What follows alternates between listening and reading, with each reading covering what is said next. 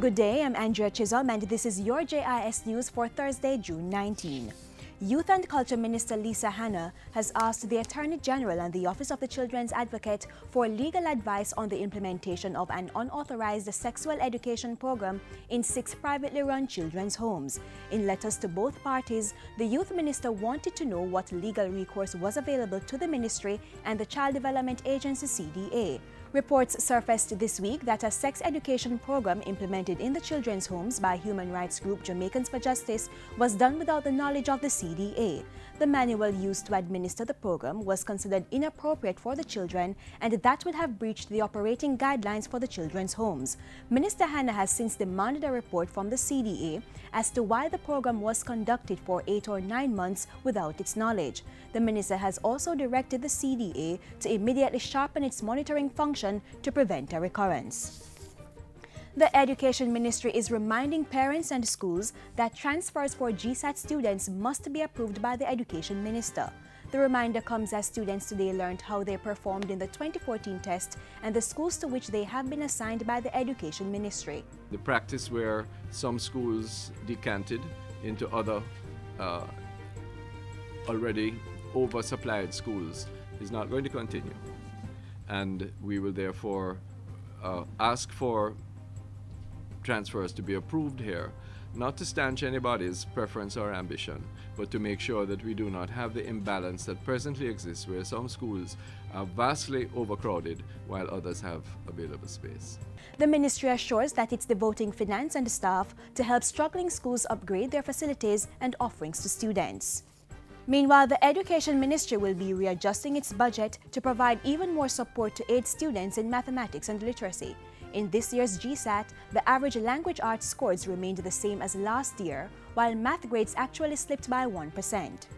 The Ministry of Education is readjusting its budget internally to afford significantly increased capacity both in literacy assistance and mathematics coaching in the primary schools. And we are devoting these to particularly to the weaker schools. Government is to introduce vehicle emission standards and legislation in an effort to improve Jamaica's air quality. State Minister for Water, Land, Environment and Climate Change Ian Hills made the announcement during his sectoral presentation Tuesday.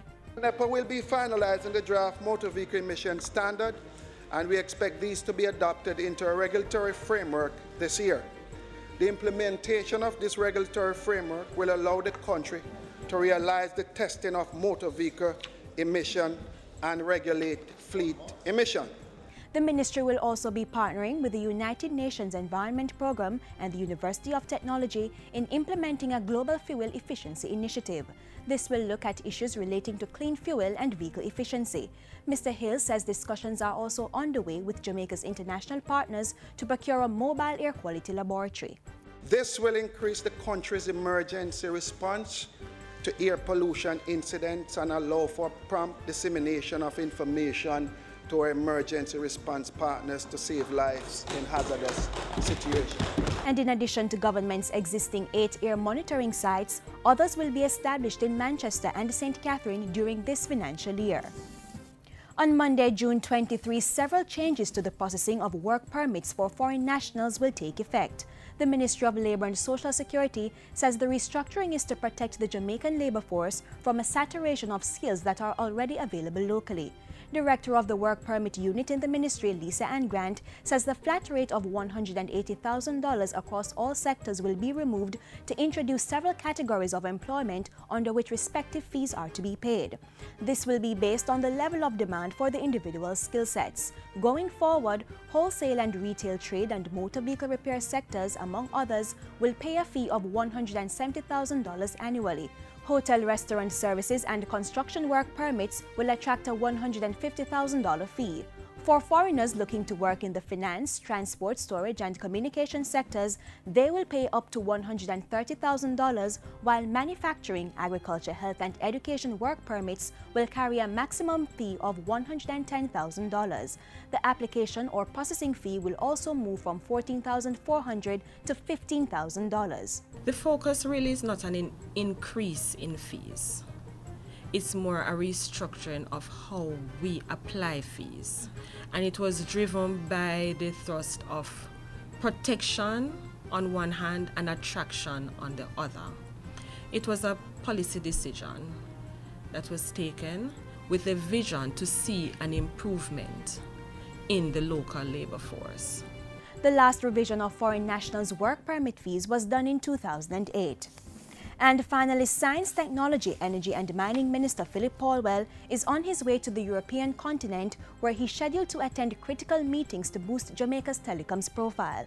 Between June 19 and 20, Minister Paulwell will be in London attending the Commonwealth Domain Name Systems.